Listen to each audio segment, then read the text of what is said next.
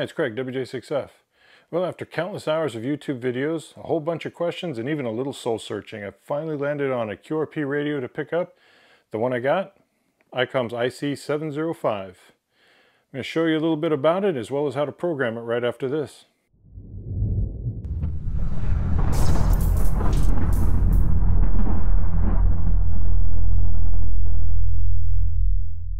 Along with it, I also picked up the Peovi IC-705 carrying cage, give it a little extra protection.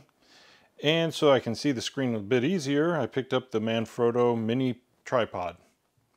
Let's check out what's inside the box. Okay, the items you get in the box, you get 3 manuals. You get Spanish manual, which I don't need. You get one in French, don't need that one either.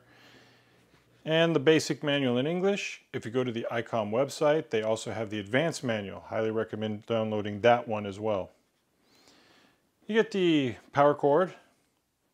Now when using the power cord to an external power supply, you can get up to 10 watts out of the radio. If you're just using the internal battery that comes with the radio, then you can only go up to 5 watts. And this is the model Bravo Papa 272. You get limited warranty card as usual. You get a little bag of tchotchkes, which includes a little connector for like keys or headphones. Strain relief bracket for the microphone. This little black square here is actually rubber feet for the bottom of the radio and a couple extra fuses. And then of course the microphone. Okay, first things first. Okay, quick walk around the radio with the connections.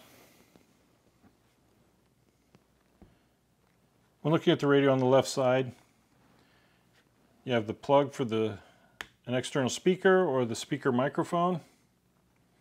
If you plug the speaker part in, it'll come through the handheld mic. If you don't plug it in, you can use the front firing speaker. Then you have the slot for your USB card.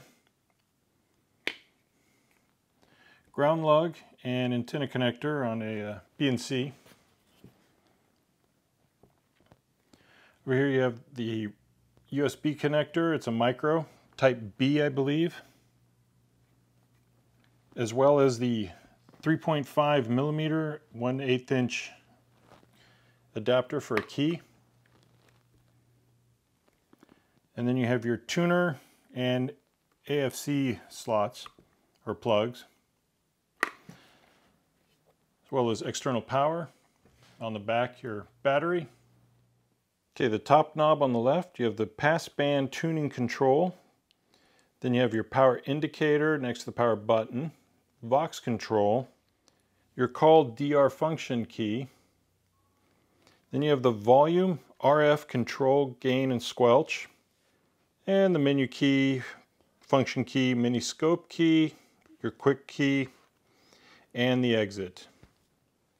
At the top here you have the multifunction control, the RIT transmit key, then you have the transmit frequency check key, memo pad key, scan key.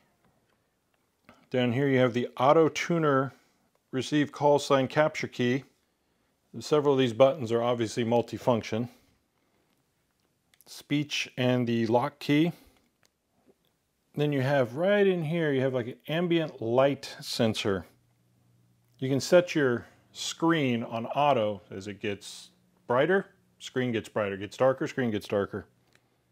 And then obviously the transmit receive indicator, charging light indicator, and the main dial, and the speaker. Okay, let's turn this thing on for the first time.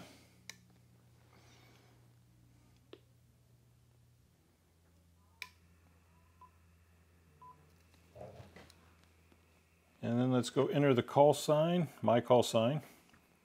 Hit menu and go to set, my station, my call sign. There's 6 spaces for you to enter different call signs if you have a whole family using this. Whatever one you want to use, press and hold. Then go to edit, then enter the call sign. Once that's done, enter. And you're all set. Okay, let's put this cage together. In the box, you get the instructions, and on the back side is the parts list. You get the main carrying handle, the 2 button and knob protectors, the main cage itself, 2 Allen keys, and the base plate, which is already pre-tapped so you can hook it to any tripod you want. If you have any basic mechanical ability, this should be no problem.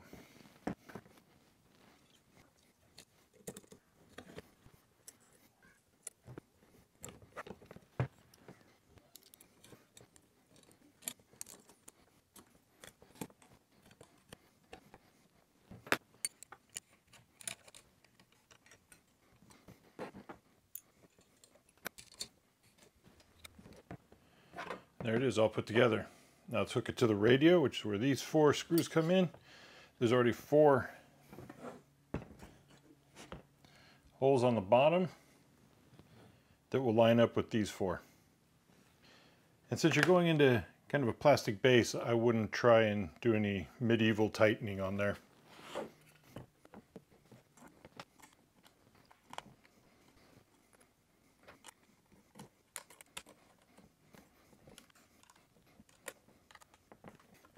And there you have it. It's all done. It's that simple. Okay, now I'm going to show you how to input a local repeater and a simplex frequency. First things first, turn the power on. Once everything boots up, go ahead and press the DR call button.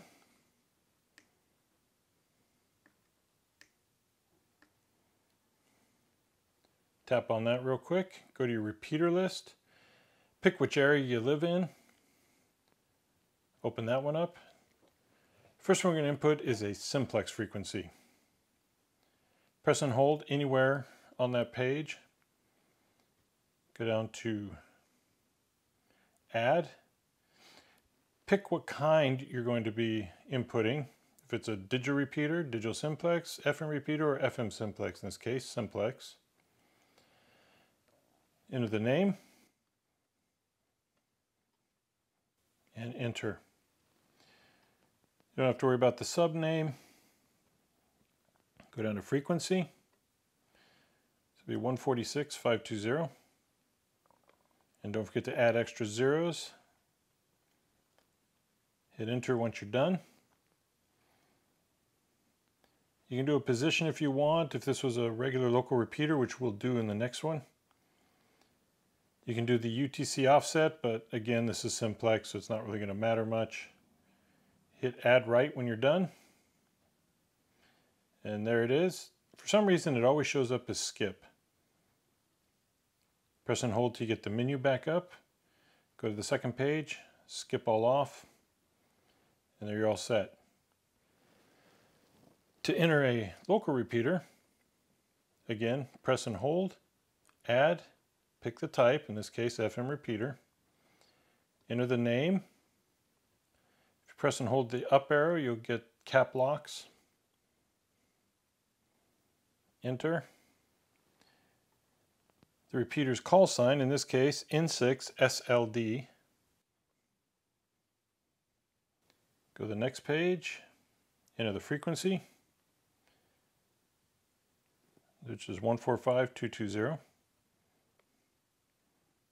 Enter. You have your duplex, whether it's a positive or negative. In this case, we're negative. Offset frequency is already entered. Turn on your tone. Pick your PL tone. In this case, it's 103.5.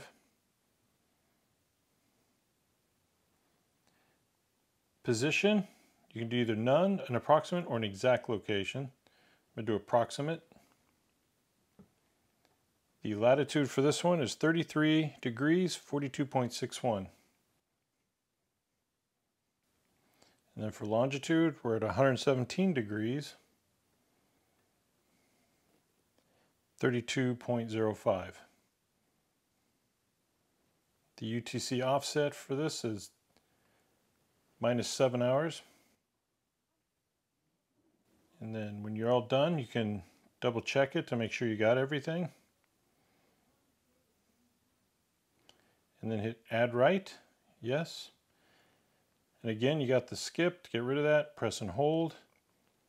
Second page, skip off. And there it is. Now let's see how well this works.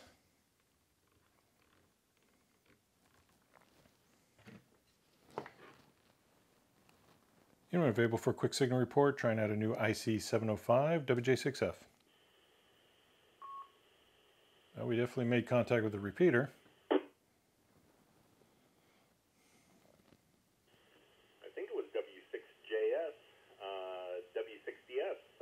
Sounds really good. Try it again and I'll listen for some background noise if there is any. The call sign again, Whiskey Juliet 6 Foxtrot. Just programmed a couple frequencies into this IC-705.